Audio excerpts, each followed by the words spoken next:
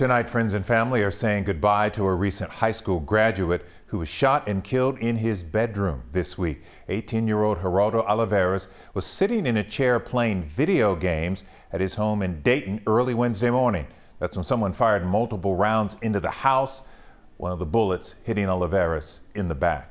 Matt Doherty in Dayton tonight with this story. Matt?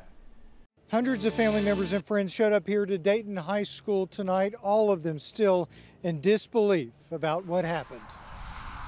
It's only been 1 month since Gerry Olivares was here on the campus of Dayton High School. The 18-year-old had just graduated and was looking forward to the next chapter of his life.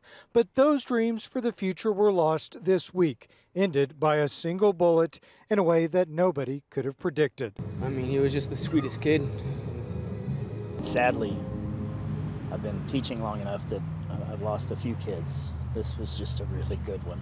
Trey Ellis was Gerry's construction teacher. He and everyone else is still trying to reconcile what happened. As Gerry was playing video games in his bedroom early Wednesday morning, a shooter was pulling up outside of his family's home. Moments later, the house was sprayed with bullets and the shooter took off.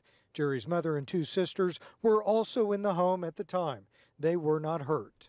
I know you miss me, but now in heaven I will be. Tonight, Gerry's family and classmates consoled one another in their grief, praying for the young man they lost and praying for justice. What I pray is that those people are brought to justice by their own conscience. Investigators say they believe the shooting was targeted, but they don't know who the target was.